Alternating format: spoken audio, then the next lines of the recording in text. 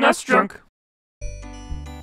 Licensed games are weird. Here we have a game based off of the movie An American Tail, Fievel Goes West. But the movie was released in November 1991, while the game, only made for Super Nintendo, was released in August 1994. Huh, that's some weird timing. Why would Amblin Entertainment and Hudson Soft release a game nearly 3 years after the movie? Well, probably because they can, I guess. I mean, I can't think of any other reason. I remember seeing the movie in theaters as a kid, and I remember liking it, but I was already a snotty middle schooler by the time this game came out, so I completely skipped over it, as I imagined a lot of people did, because this game is extremely average. I mean, it's made for kids based off of a kids movie. This was never a game that was meant to set the world on fire or anything, but still, it's competently made and one of those games that you can easily beat in about 30 minutes the first time you pick it up.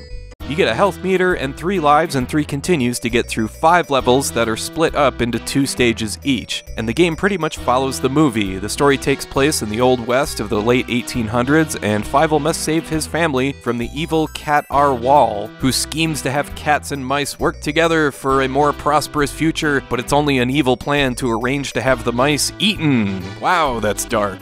You start out in New York City before escaping enemy cats through the sewers, then you gotta find your family on the train, make your way across the desert before you finally head down the Green River for a final boss showdown. It's B to jump and Y to fire your pop gun, and that's it. No other buttons do anything. The gameplay does remind me a little bit of Mickey's Magical Quest, only that game is about 1,000 times more interesting. There are a couple items you can get, like this item that turns your pop gun into a water pistol that can put out fires, but that's really the extent of it. Your typical video game goofiness is here in spades as well, like if you hit a cat twice in the face, he frickin' explodes? What the hell?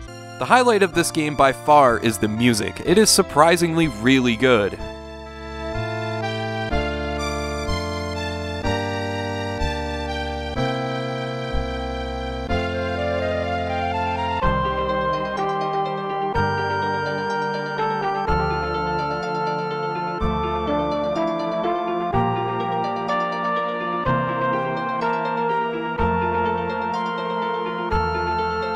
I mean, geez, that sounds like the opening theme to a 20-hour-long RPG. I feel like I'm on an airship on my way to take down an evil empire or something.